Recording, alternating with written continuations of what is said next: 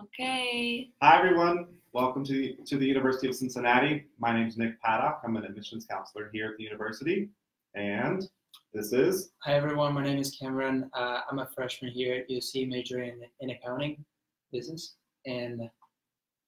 Where are you from? Oh, I'm from Uzbekistan. Hi everyone, I'm Hajar Saka. I'm from Morocco originally. I'm a third year in UC studying architecture. Hi, I'm Jason Chambers. I'm a UC International Admissions Officer from Cincinnati, Ohio, and we're here to answer any and all of your questions on this Facebook Live. So we are all from the International Admissions Office, and today we're going to be talking about cost. But before we do, we're going to wait for some people to join the live. And I do want to share some facts with you about the university. The university is considered a mid-sized institution in the United States. We have approximately about 28,000 undergraduate students, and about 35,000 of those students are international students. We have about 350 academic majors, undergraduate programs, and of those, about 50 are ranked top 50 in the nation. So we're really proud of that. Yeah, so let's jump into it, shall we? Sure. Yep. Go ahead and do it? Yeah. Okay, so today we're talking all about cost and affordability. So how you can make coming to the University of Cincinnati possible. So as far as our tuition and whatnot, we're going to let Jason kind of talk about what the tuition is at UC. Yeah, so we're a pretty affordable four-year university as far as public universities go. A tuition for students from the out of Ohio, is going to be $27,244 per year. That's for 2 academic semesters. The living expenses and all the associated fees outside of that, including room and board, your housing, meal plan, is going to be $14,668. Health insurance, which is required for all UC students to purchase, is going to be $2,360 for a grand total per year of $44,272. That's your sticker price for attending the University of Cincinnati undergraduate for 1 year. So do we have tuition or scholarship opportunities available? Absolutely. We are a merit-based scholarship granting institution. What that means is that holistically, your application, when you apply, will be reviewed, and all international students who complete the application are reviewed for scholarship eligibility. Now, the average award is around $10,000 per year off of the $27,244. Awards can range between $5,000 and upwards of $16,000 to $18,000. Now, most of the scholarships that students receive are going to be based off of test scores and grade performance. We do look at applications on a holistic basis for some of our higher scholarship awards, but the majority of the scholarship eligibility is going to come from your performance on the tests such as ACT, SAT, TOEFL, or IELTS, as well as a math placement test, and your grade point average from your 4 years of high school. So, can our students here, would you all like to share about your scholarship opportunity at UBC? Yeah, so I actually was a transfer student. I transferred from a community college, and I received, upon completing my application, a scholarship or grant for $15,000. That was definitely able to take away from my tuition expenses, and I was able to attend UC.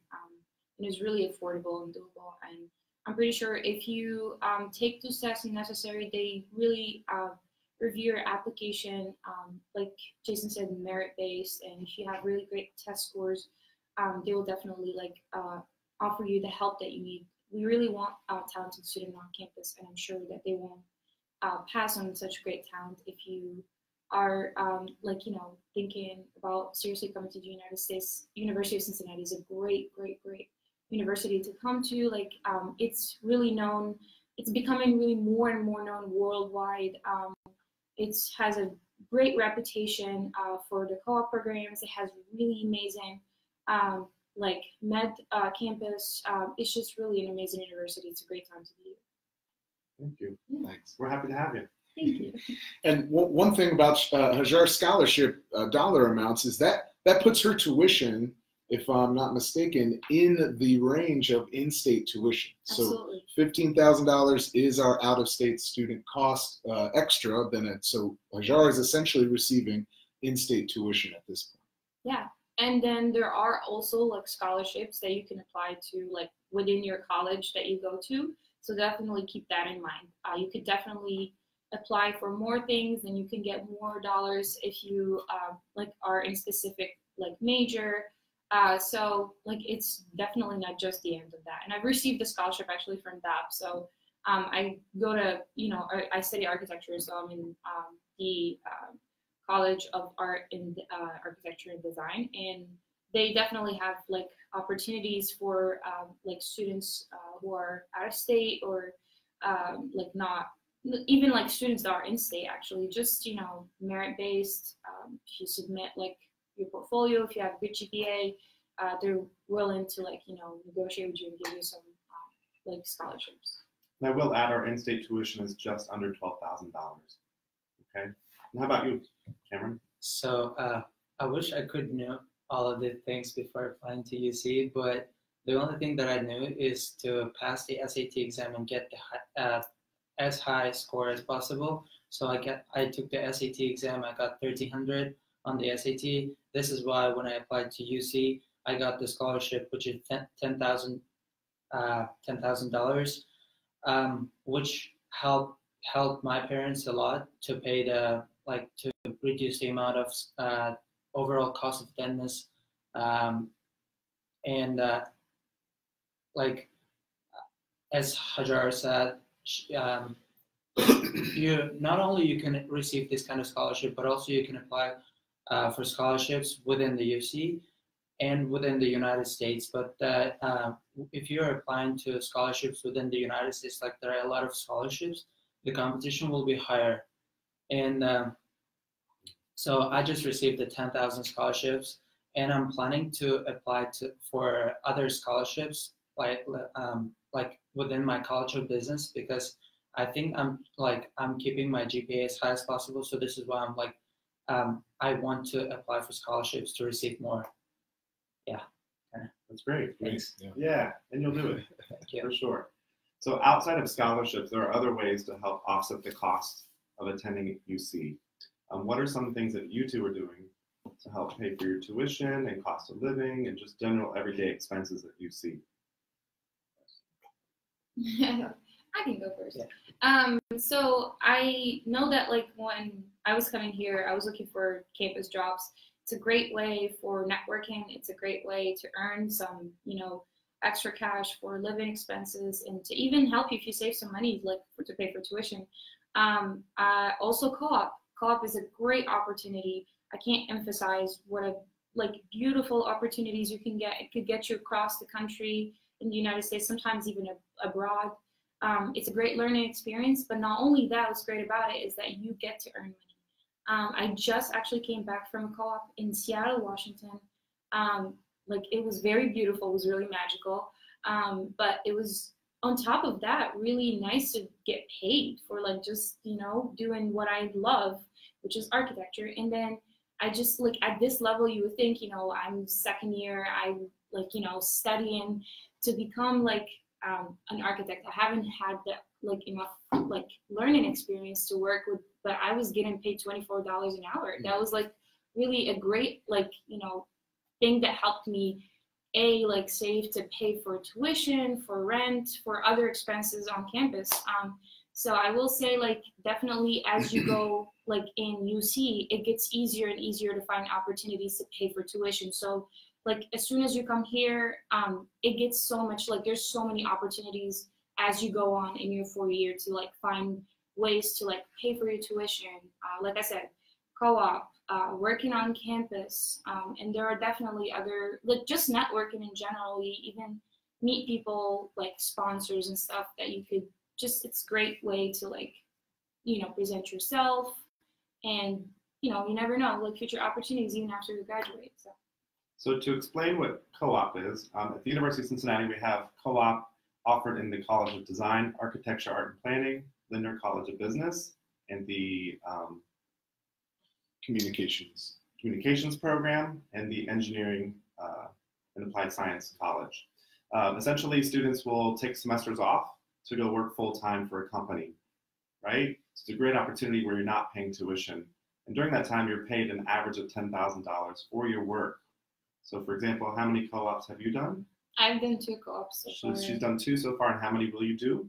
I have 1 more. She'll do 1 more. So she'll have 3 full semesters of work that she'll gain professional experience, get to apply what she learns in the classroom, and earn approximately $10,000, depending on the location in the country or the world, and what they pay, essentially. Absolutely. So it's a great opportunity to earn income if you fall within one of those colleges that you've seen. Okay, just to give you a little background. And I know that employers really love to have UC students because they know how dedicated we are, how serious we are about this. Most people that come here, it's very competitive, but once you get in, you understand why. It's a very rigorous program, but you learn a lot. And so employers really crave that kind of fresh talent that is willing to work. So you'll find jobs, and we have 100% placements in co-op. So you will find an opportunity, an internship to be able to work and earn money. So yeah. Yeah, within the university, there's an office headquarters and within the colleges where they organize the professional opportunities, whether it's a co-op or internship. So you don't have to go doing search. You don't have to get online and search for the position yourself. It's done for you, essentially. So at UC, there's a lot of work that staff like myself and other people on campus are doing to help make every student's life successful. So for you, Kameron, are you looking forward to possibly internships? Yeah, or co-op within the Lindner College of Business? As I'm a freshman, so I haven't been in co-op or internship in any companies, but so when does it start? When do you have the opportunity to start your co-op? Oh, I'm planning to so in a week we have a career fair which will be in the University of Cincinnati. So there are going to be more than 300 employers from different companies and organizations, and so this is the great opportunity for students, especially for freshmen, to find out to talk to people, to talk to employers, give them your elevator pitch, build a networking and get connections as much as possible. And this great opportunity can give you going to this career fair can give you a great opportunity to be in co-op.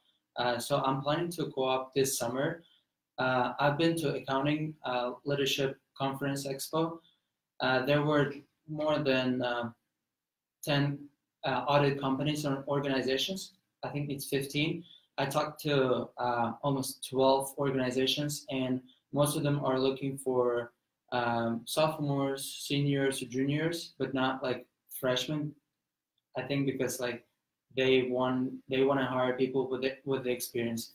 But for us, we want to go for a co-op to get an experience and then continue doing it. Like Hajar said, she did 2 co-ops so far, and so as I'm so far I'm helping my parents to reduce the tuition by working on campus. So I work for UC International, and I'm very grateful and thankful to you guys that you hired me. We're happy to have you. Thank you. I was actually surprised, because I thought as a freshman you don't have an experience, and people are looking for experienced people. So I was really surprised when I got the job offer to work for UC International. That's a very responsible job here, I think, and I became more accountable and responsible since I got here, since I started working here. And I think it's a great place to work, to start your work, to build your resume and get ready for future co-ops or internships. Yeah, and I think it's really important to highlight the on-campus job opportunities. For a majority of our international students, you are limited to 20 hours a week of on-campus jobs. And it's important to distinguish what Hajar has done with co-op as not an on-campus job, but you were here on an F1 visa, which, when you go on co-op, you are allowed to work up to 40 hours or plus a week on the co-op as a full-time job, but on campus, you're limited to 20 hours a week. However, University of Cincinnati is a mini city in and of itself. There's 46,000 students that attend here, and we're one of the largest employers in Cincinnati. So there are plenty of on-campus jobs for someone like Kameron, who is in his freshman year, to be in food service, work in the libraries. You can even get paid as a tutor. All kinds of different opportunities for students to help run our mini city on the campus itself. Yeah, I agree with what Jason just said and Kameron. Like you highlighted really something important. When I started in a community college, and one of the first things I've done, I've worked before, like in my country, but like, you know, it's not like an American thing. Like it's not as common to like go out and work while you're in college abroad. So like when I came here, I started like I applied for jobs and stuff, and I, you know, got interviewed, and I was kind of nervous because I was like, oh, this is really new to me. Like, I don't know what I'm doing, but you really do gain a lot. Like you grow like professionally, you just grow like as a person, and you just gain so many interactions. You gain friends, you like gain money. And then like on top of that, you gain like a lot of office experience. So something that is very valuable and that employers look for is that they want you to be an asset. They don't want to, like, excuse the term, babysit like someone who's like a freshman, but like you come in and you're like, well, here's my resume to show you that I'm really like, I'm a grown person professionally. Like I've done all of this experience. So definitely highly recommend like campus jobs. They really are a great opportunity that you don't want to miss on. And plus, on top of that, not only like is it great, it's flexible with your schedule. Like I cannot like emphasize how grateful I am for international admissions because they're really flexible about my schedule. I have a very crazy set schedule, and they're very nice about it. They're very understanding, and they like try to fit the work within my very tight schedule. So like that's another thing that is really important because they want to focus on your success as a student as well as, you know, a worker as well. So, but yeah. Mm-hmm. So to shift gears a little bit, I want to talk about affordability in the Cincinnati, Ohio area. UC is in a great location. It's a wonderful university, but in addition, it's also an affordable place to live within the United States. So would you two like to share about your experience moving to Cincinnati, Ohio, and living in the area, and kind of what that feels like and what the costs are associated with that? Your day-to-day, maybe what you're paying for your housing. Yeah. If you're living on campus or off campus. Yeah, so I'm living off campus because I was a transfer student. Like my average rent so far for the past 3 years has been around $500. A month? Yes, okay. A month with like including utilities. Now, is that a one-bedroom or is it multiple occupancy? Yeah, it's multiple occupancy. It's like with other roommates. Most likely, like you'll have roommates when you're in college. That's just like, you know, normal thing. But you could definitely find great roommates, like, you know, in classes and work. They're like, don't worry. Like as soon as you come here, it becomes really easier for you to just meet other people, and you can find really great friends that can become roommates. Hajar, you lived in multiple cities in this fine country of ours. Yeah. What would you say Cincinnati compares to as far as cost of daily living, you know, relative to other cities that you've lived in? I'll say, just fresh off my memory, like a meal in Seattle is like the average of like $18 or something like that. A meal average in here is like $7 or something like that. So I'll say there's like a big like price like adjustment when you move to another part of the country. Mm-hmm. And definitely Cincinnati is like on the most affordable side. Like it's like, I don't want to use the word cheap, but it's really affordable like to be here. But yeah, I've lived in like the West Coast. Like I know a lot of people loved California. I lived in San Francisco. It's expensive. I'm telling you, if you want to come to California, you're just gonna have to be like really rich. Yeah. And it's beautiful, but it's really like just really expensive. And I think it's just associated with like the fact that it's a really famous country, or like famous city, and like a lot of people go there, but it's really like, it's just, Cincinnati is just as beautiful. I guarantee you, like you'll find the same opportunities, whether you're on the West Coast or in Cincinnati. Like, it's just about like your personality. You just have to go out and get it. Like, it's really amazing to be in Cincinnati, just as amazing to be in the West Coast. Like, Seattle was really amazing too, but it's just really expensive. Like, it's hard to go out like and not spend money. Whereas I think Cincinnati, you could definitely just manage your way around, like maybe spending $20 a day, $25 a day, and do actual great stuff. I guarantee you'll lose $20 just in Ubers in Seattle, literally going from one place to another if it's like rush hour or something. So yeah, definitely, I would say Cincinnati's affordable site. It's very like pro your pockets. So yeah. Keep the money in your own pocket. Yeah. Very true. What about you, Yeah, Cameron? like I was gonna add something. Like, if you are going to those major states like California or New York or Seattle, you will have to find a job there, which will be very difficult for you because, like as Hajar said, there are a lot of people who are going there, and the competition to get a job is really high. Whereas in Cincinnati, the cost of living and like living standard is relatively lower, which like you're gonna find a job here, and afterwards you're gonna be able to afford yourself. And so like before applying to UC, I've applied to 14 other universities, including like Alabama, California, New York, Chicago, and Ohio, and Arizona and Texas. Yeah, so The like whole country. Just all over. Yeah, like all over the country. And so I compared the cost of living, the like total cost of attendance at the university, and also one important factor is the crime rate. I can surely say that Cincinnati is a really safe place compared to other states, and so the Cincinnati was relatively affordable compared to other states, and so even though I got more scholarship in Arizona, I got 18,000. Even though I got more scholarship, I came to Cincinnati because like I compared all of the factors. Like I made some research.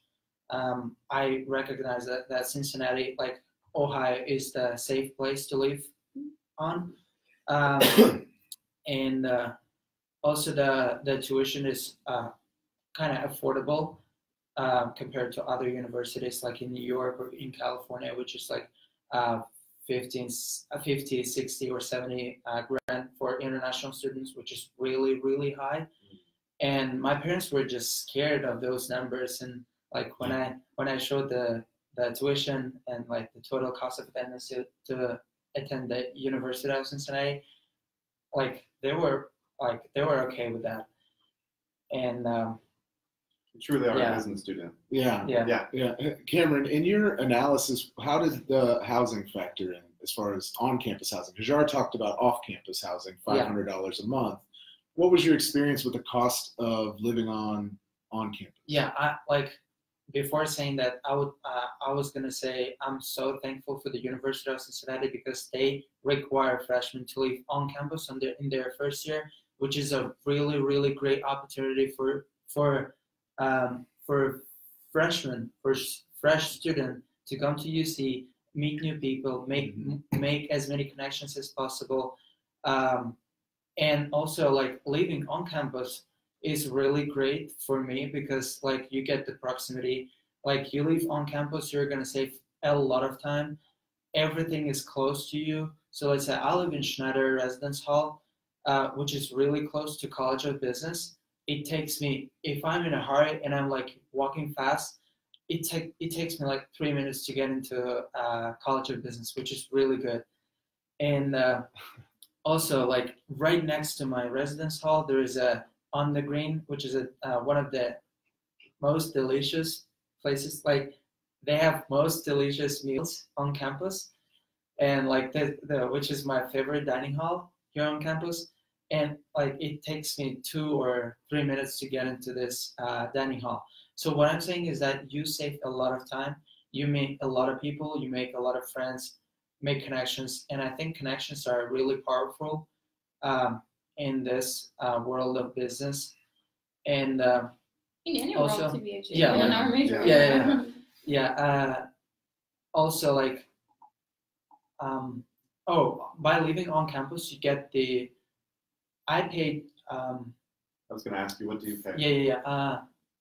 If I'm not mistaken, $14,000, which includes room and board, like housing and unlimited meal swipes, which is a very great thing. You get to. You're hungry a lot. I mean, yeah, like as a student. student. Yeah, as a student. And you get the unlimited meal swipes. You can go and eat whenever you want and how many times you want. It doesn't matter. And also you get 15 guest swipes, which is a very great thing. Sometimes if you wanna meet like more people, you can offer them a meal swipe. You can invite them to the dining hall, sit down and like have a cup of coffee or whatever meal you want. And I think it's a really great thing to live on campus, and I'm very thankful for the university that they require first-year students to live on campus, because like before coming to the university, students do not realize how beneficial and useful it is for you and for your like future life. Did you have something to add? Yeah, I will say one thing. I didn't live on campus, but I did work as a desk assistant in Stratford Hall. Shout out to Red in Stratford Hall. But I was basically like a concierge for like, the residents. And I'll tell you, their rooms are really nice. Sometimes you get your own room, your little desk, and like, your walk-in closet. They're very cute, and I'm pretty sure there are resources on the website where you could look into like kind of like an online virtual tour.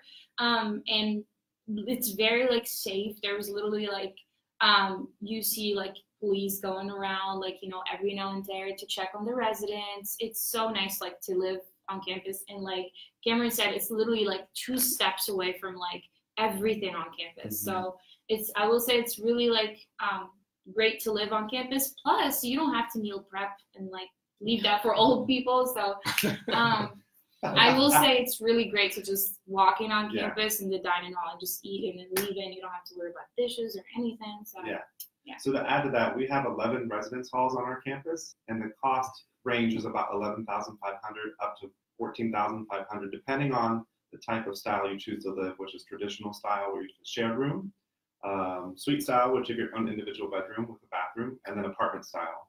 Okay. Outside of housing, there are fees that you all pay, campus fees essentially, to give you access to rec center and other things on campus. Do you want to share about the other things, that opportunities on campus that are included in your fees that you pay, like student government, organizations? The shuttles. Okay. Thank you. Yeah, like I'm not sure how much exactly you pay, but these fees are included into your like tuition and fees portion. And I think like these numbers may seem like large, but you get like a lot of things. I'm not like, I wouldn't say for free, but you are paying for those things. You get the campus rec center, which is a wonderful opportunity for you to stay in shape. You can go to the gym. I go to the gym 3 times a week. You can go, like, they have swimming pool, they have climbing wall, they have running tracks. So everything to stay in shape, like to be like to follow the fitness life. And additionally, you have access for libraries. With like one of the big, I think the biggest library is Langsam Library. That's the central library. Yeah, the central library, and you have access like to like a lot of information. They have a lot of books there. You get the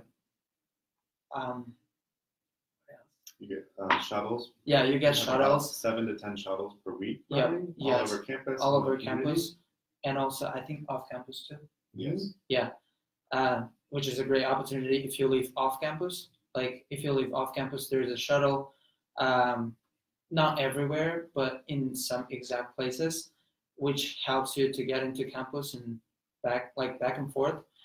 So does that mean you don't need to pay for a car and have a cost of a No, car? you don't have to pay. Yeah, like the fees for shuttle is included in your tuition and fees.